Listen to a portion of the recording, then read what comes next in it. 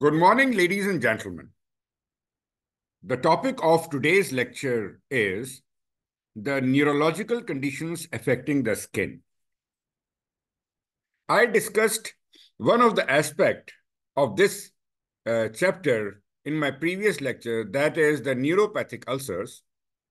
So in this lecture today, I'm going to discuss the other neurological conditions that affect the skin. Introduction. The relationship between the nervous system and skin is complex and obvious. The neurocutaneous disorders are divided broadly into those that are associated with sensory abnormalities and those that are associated with autonomic abnormalities, although there is an overlap between these two groups. So the skin manifestation may occur when pathology is predominantly located either in the central nervous system or in peripheral nervous system. An understanding of skin sensory and autonomic innervation is essential to appreciate the clinical manifestations of neurodermatological disorders.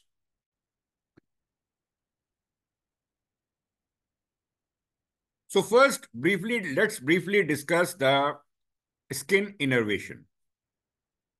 The sensory system contains receptors for touch, temperature, pain, itch, vibration, and various other physical and chemical stimuli.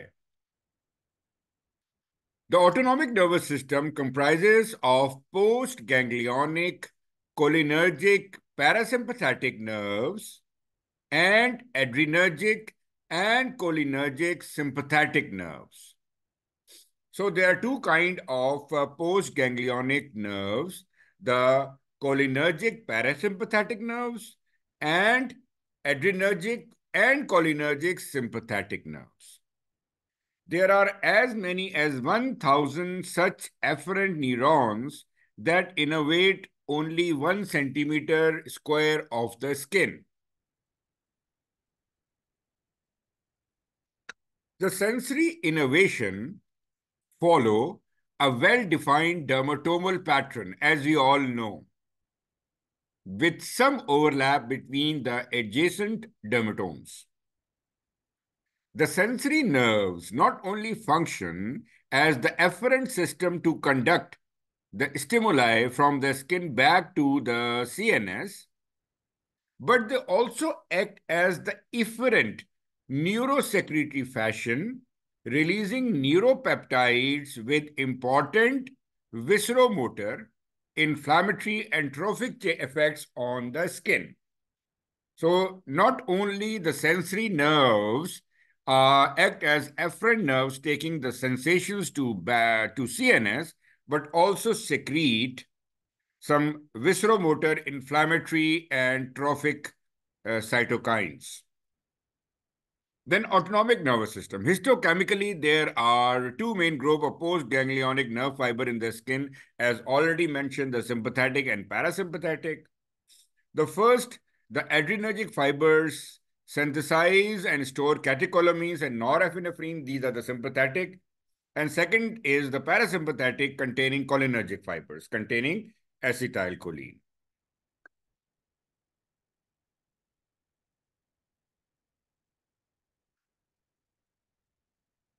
The secretory portion of the eccrine gland, sweat gland, the myoepithelial cells and blood vessels are innervated by the nerves containing predominantly acetylcholine.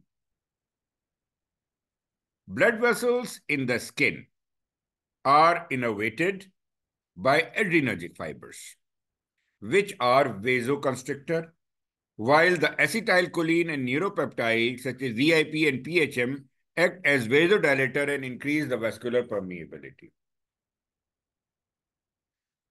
Adrenergic fibers mediate strong vasoconstriction and erectopili muscle activity, creating the goosebumps, and thus diverting the blood from the skin and pulling the hair in upright position.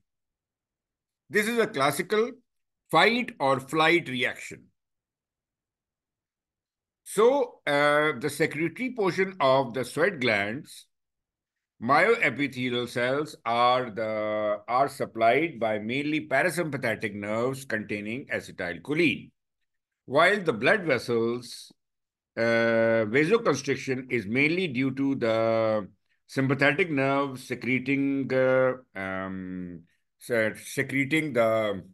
norepinephrine, or vasodilatation is conducted by the sympathetic nerve secreting acetylcholine. And in addition, VIP and PHM also play a role. So in an event of stress, that is the fight or flight reaction, the sympathetic activity mediated by norepinephrine predominates, resulting in vasoconstriction and erector pili constriction. The first condition we are going to discuss today is syringomyelia.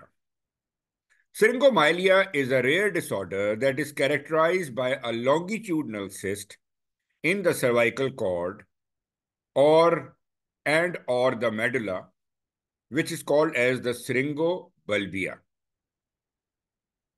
immediately anterior to the central canal, and spreads asymmetrically to each side. The central nervous system disturbance causes a dissociate sensory loss, with pain and temperature sense being lost early in fingers and upper limbs. Clinical features. Symptoms usually appear in young adults, and disease generally slowly progresses over 20 to 30 years. There are associated abnormalities as well, like a short neck and low hairline, suggesting a developmental origin. Body asymmetry or hemihypertrophy is also known to occur in syringomyelias. There is early effect on pain and temperature fibers, leading to characteristic dissociate sensory loss in upper limb. However, the sensations of touch, vibration, and position remains intact. So the clue to diagnose syringomyelia is the dissociate sensory loss, loss of some sensations and intact other sensations. The earliest manifestation of the disease is tendency to painless burns and cuts on hand and forearms due to loss of pain and temperature sense.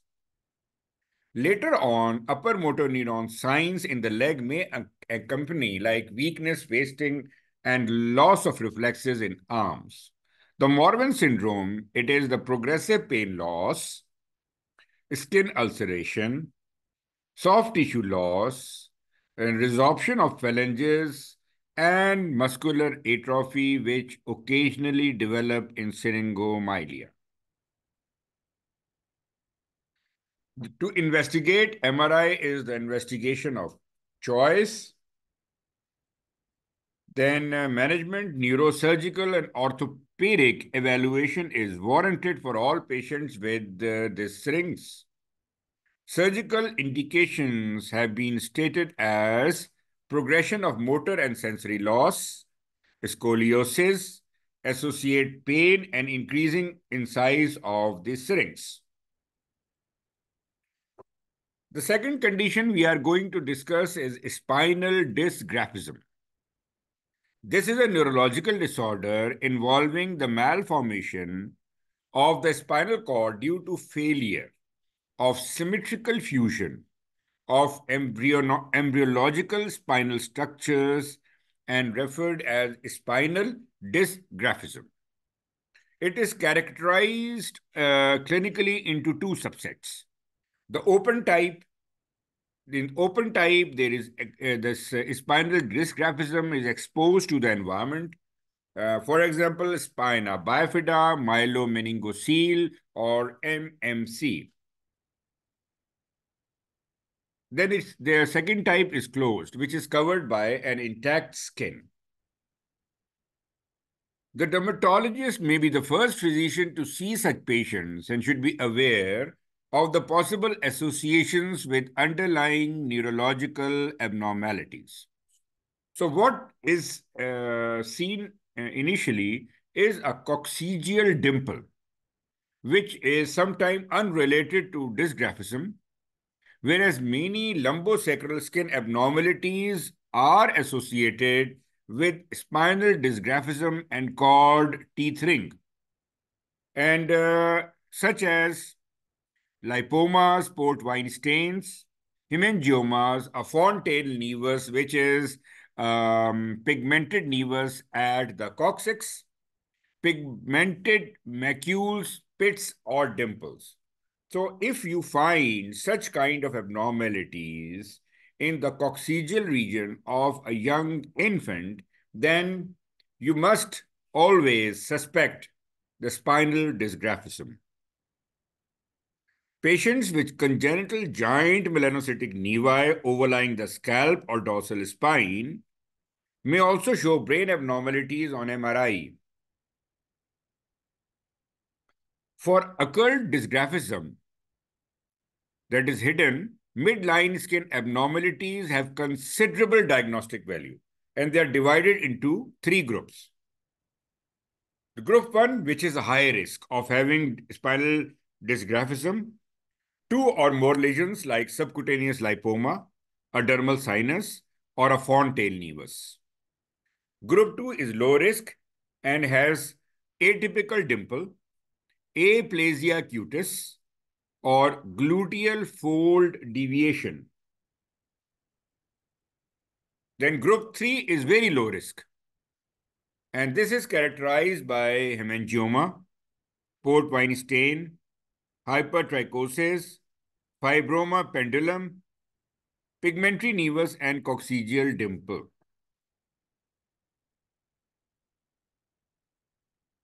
Lesions preventing spinal cord ascent during the normal growth can cause undue traction on the lower end of the coccyx and produce cauda equina syndrome. Such patients are slow in learning to walk. Sensations may be impaired on the toes, impaired over the areas innervated by the lowest sacral segment, causing characteristic saddle shape analgesia over the buttocks and dorsa of the thighs.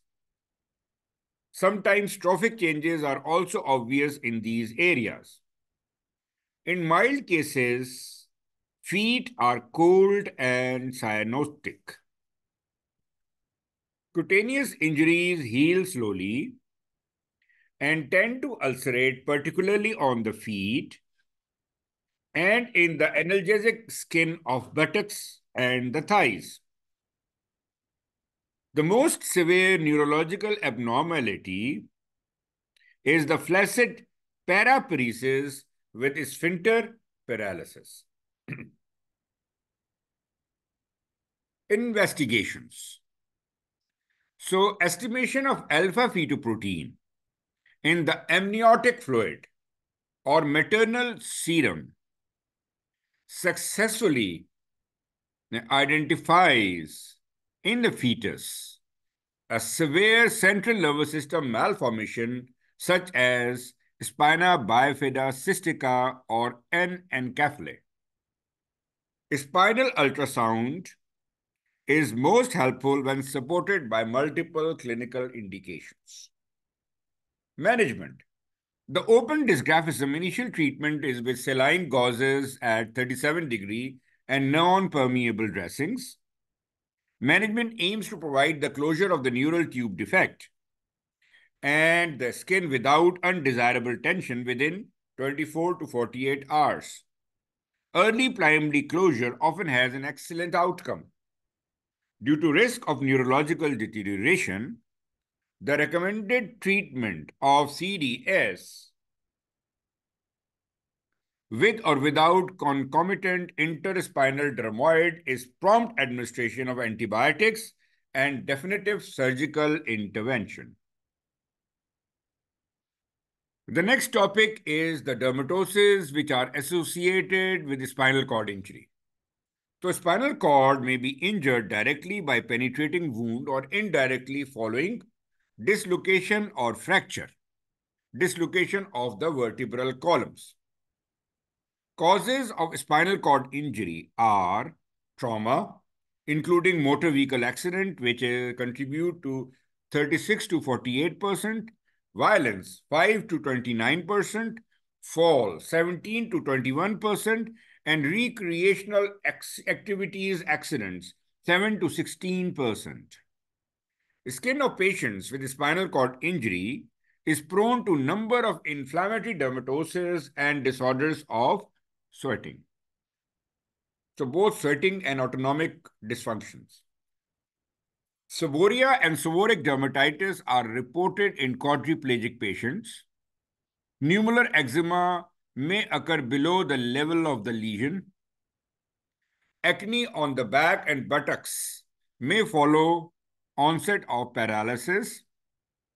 Then profuse sweating on the face, neck, and upper trunk with lesions at or above T6 may occur as an exaggerated response to stimuli such as bowel or bladder dysfunction. This is called as autonomic dysreflexia. There are episodes of facial flushing and headache. Other patients may develop sweating of face and arm after dizziness due to postural hypotension. Again, the sympathetic effects. Dryness of skin, particularly on the sole. Then pressure ulceration may also occur as one of the complications. Management. The inflammatory dermatoses associated with spinal cord injury should be treated appropriately and with topical and systemic therapies. The next topic is hereditary sensory and autonomic neuropathies. Abbreviated as HSAN, it encompasses a number of inherited disorders that are associated with both sensory and autonomic dysfunction. The sensory dysfunction include depressed reflexes, altered pain and temperature perception, while autonomic dysfunction include the gastroesophageal reflux, postural hypotension, and excess sweating.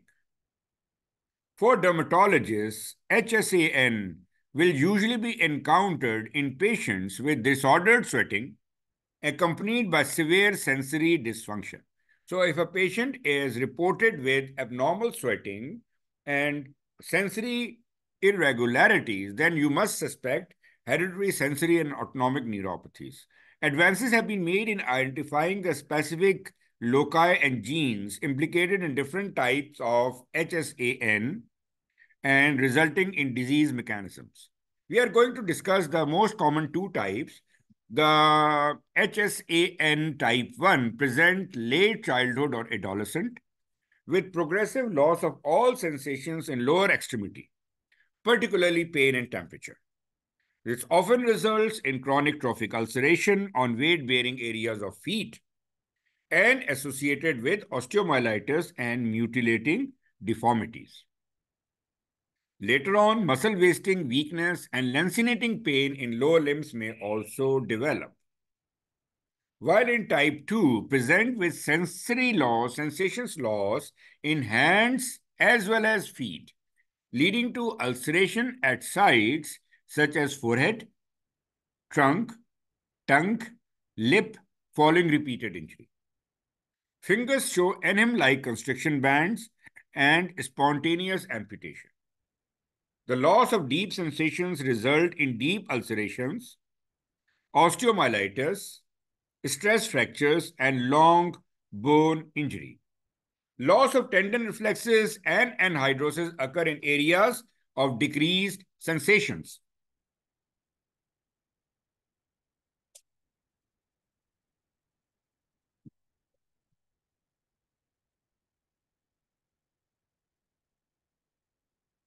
Differential diagnosis. Other disorders accompanied by self-mutilating behavior, such as Leach-Nahan syndrome and untreated phenylketonuria, must be kept in mind. Then diabetic neuropathy mimics some aspects of adult-onset HSAN. Complication and comorbidities, the commonest, are the corneal scarring, multiple fractures, joint deformities, osteomyelitis, and disabling self-mutilations. Malignant hyperthermia and sepsis are major cause of mortality. Mortality, behavioral disorders, and learning difficulties significantly decrease after the age of 3 years. Investigations. Diagnosis is based on clinical findings and molecular genetic testing. Higher urinary excretion of sphingomyelin and lecithin suggest a disorder of phospholipid metabolism. Then electrophysiology and neural histopathology are also useful. Management. The ambient temperature must be controlled to help counter problems associated with sweating dysfunction. Protective aids can be used to reduce self-mutilating injuries. When necessary, wound care and antiseptic treatment should be initiated. A greasy emollient applied regularly to the skin of neuropathic limbs may moderate the callus formation. Then let's discuss some facts about a sympathetic nerve injury. Interruption of sympathetic innervation of skin results in two types of effects. The vasoconstrictor impulses are lost, resulting in continuous erythema and sweating, causing anhidrosis. The areas of vasodilatation generally match the area of anhidrosis, suggesting a close correspondence of pseudomotor and vasoconstrictor fibers. So once the sympathetic innervation is lost, the vessels are dilated and the sweating is reduced. Sympathetic nerve injury usually occurs when sympathetic axons are injured by trauma, affecting major nerves. There can be dissociation of pseudomotor and pilomotor activity after sympathetic ganglionectomy. Clinical features. In addition to erythema and anhidrosis, affected skin may be scaly and fissured. The denervated areas, there are loss of cutaneous sensations, possibly due to regeneration of post-ganglionic collagen fibers, while some patients report hyperesthesia as well. When sympathetic denervation is combined with loss of somatic sensations, as in peripheral nerve injury or severe peripheral neuropathy, neuropathic ulcers also develop. Sympathetic denervation may also slow or prevent the normal graying of hair. So if sympathetic nerves are lost, then graying of hair is also reduced. And it may also cause hyperpigmentation of skin in the affected area. So increased melanocytic activity. Investigations. The affected area of skin should be physically examined for sweating, temperature, allodynia, and hyperalgesia. Measurement of sweating and vasomotor response can help determine the extent of autonomic denervation. Then pupillary examination is also indicated. Laboratory tests include SSR, thermoregulatory sweat test, quantitative pseudomotor axon reflex test, skin wrinkling, water immersion, or microneurography. Management is appropriate neurological, neurosurgical management of the damaged nerves. But mostly these nerves cannot be repaired. Complex regional pain syndrome, CRPS, is a debilitating, painful condition of the limb commonly arise after injury, and is associated with sensory motor and autonomic nerve problems, along with problems of bone and skin. The predisposing factors include a stroke, myocardial infarction, tuberculosis, herpes zoster, and certain drugs. The dermatological condition include vasculitis and panniculitis.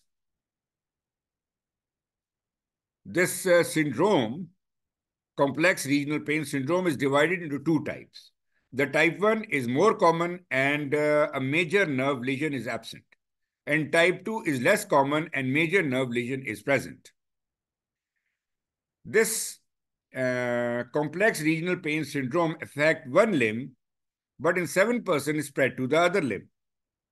Onset of symptom is usually within a month of trauma or immobilization of a limb. Symptoms fall in three stages. Stage 1 begins after several days or weeks and lasts for about a month. And this is characterized by spontaneous burning, stinging, tearing, or shooting pain, which is precipitated by mechanical stimuli, such as bathing, clothing on the skin, etc. The second stage begins after 1 to 7 months and lasts for 3 to 6 months. And this is the stage of sympathetic hyperactivity. The skin is cool because of increased sweating, edematous, hyperhidrotic, and cyanotic with libido-like changes. Nail may be brittle and pain is variable. So pain is not prominent in second stage, but sympathetic overactivity is prominent. While in third stage, which starts after 8 months, and it involves progressive tissue damage which can become permanent. The changes are due to vasoconstriction resulting in skin hypoxia, decreased motion of skin from inactivity of underlying joints, tendon, or ligaments. So the trophic changes include skin being shiny, atrophic, and dry. Fingertips may shrink, and deeper structures like fascia thicken, resulting in contractures. Investigation by electrodiagnostic studies like needle electromyography, nerve conduction studies, which are normal in type 1 because there is no major nerve injury, but may demonstrate a peripheral nerve injury in type 2. Patchy osteoporosis is seen in some X-rays. CT MRI scan may show atrophy and soft tissue swelling and bone mineralization changes. The Budapest criteria to diagnose complex regional pain syndrome include allodynia or hyperalgesia, temperature asymmetry, skin color changes or asymmetry, edema or sweating changes, decreased range of motions, and or motor dysfunctions like weakness, tremor, and dystonia, and lastly, the trophic changes on the skin. There is no no proven cure for complex regional pain syndrome. An integrated interdisciplinary treatment approach is recommended. Prompt diagnosis, early treatment is considered best therapy to prevent this occurrence. The four pillars of care are education, pain relief, physical rehabilitation, and psychological intervention. Primary aim are to reduce the pain, preserve or restore function, and enable patient to manage their condition. So treatment ladder, first is mobilization and desensitization of affected joint and psychological intervention. Second line are biphosphonates, pain clinic management, and morphine, oxycodone, tremolol, methadone on, and levorphenol, all painkillers. Then in third line, intravenous regional sympathetic blockade may be required and rarely surgery. Then the next topic is Horner syndrome. Horner syndrome follows partial or complete interruption of sympathetic nerve pathway of the face and is characterized by three things: the ptosis, meiosis, and anhidrosis. Horner syndrome may follow sympathectomy for treatment of palmar and axillary hyperhidrosis and occur in 40% of patients with open cervical sympathectomy. It usually found in adults and only rarely in children. The first or irritative phase occur early at the onset, and it is characterized by transient unilateral hyperhidrosis and vasoconstriction. Then the paralytic phase comes in, resulting in drooping of the eyelids, which is the ptosis, narrowing of the palpebral fissure. Pupil is small, which is miosis, and show normal reflux constriction to light and accommodation. Inflammation of conjunctiva is often present. Sweating is absent on the ipsilateral side of the face, and there is slight retraction of eye into the orbit, which is called as the anophthalmos. Investigation, physical examination, and pupil dilatation testing using hydroxyamphetamine eye drops can confirm the diagnosis. To elicit the underlying cause, X-ray, MRI, and blood and urine tests may be needed. Treatment is directed towards the underlying cause. Gustatory hyperhidrosis. It is described as excessive sweating occurring immediately after eating spicy or hot food. Gustatory sweating is localized to certain areas like scalp, upper lip, perioral area, and sternum. And it may also occur following damage to sympathetic cervical trunk, the vagus nerve, or auriculotemporal nerve. Fry syndrome describes gustatory sweating and facial flushing and emerged 3 to 24 months after surgery involving the parotid or temporomandibular joint. The minor starch iodine test and infrared thermography is used to investigate the symptoms and confirm the diagnosis.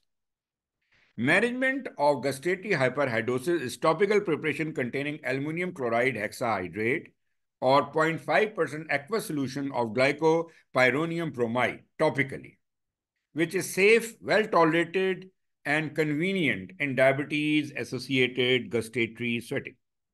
Then botulinum toxin is shown to be effective and safe in gustatory sweating like other sweatings.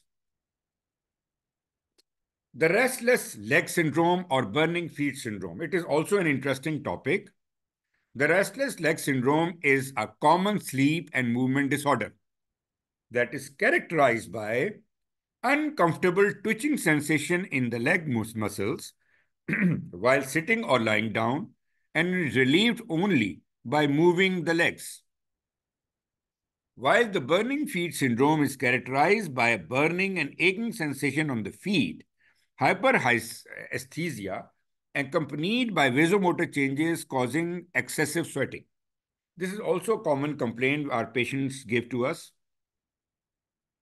The burning feet syndrome is poorly recognized and underdiagnosed condition consisting of burning sensation in the feet, which is accentuated by heat or cold.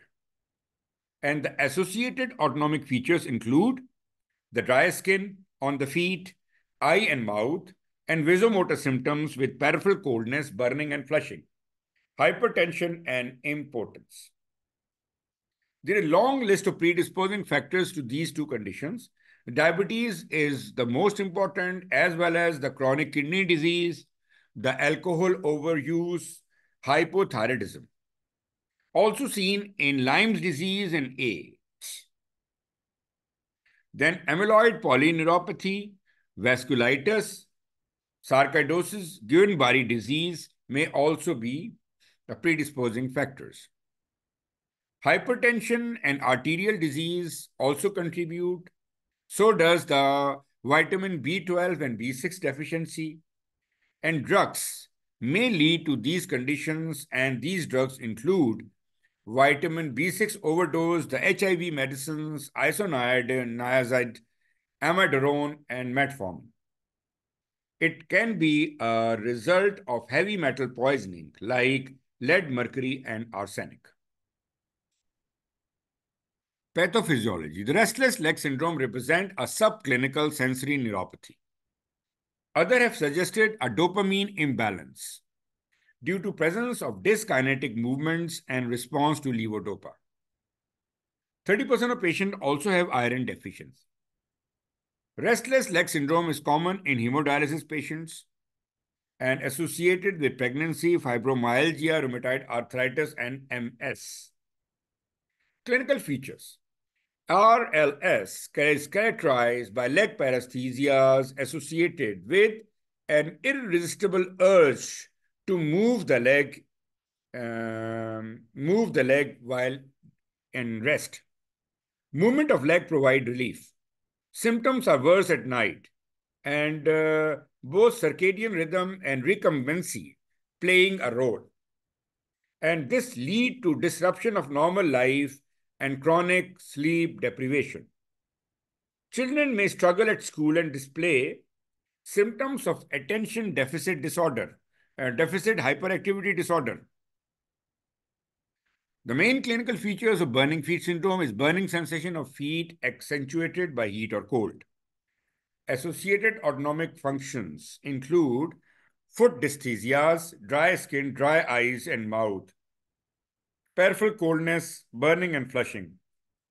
The differential diagnosis of restless leg syndrome include peripheral neuropathy, Parkinsonism, nocturnal leg cramps, peripheral vascular disease, and ADHD. Burning feet syndrome, the main differential is the peripheral neuropathy. Management. Some believe the first choice of treatment of restless leg syndrome should be dopaminergic agents such as levodopa or the long-acting one.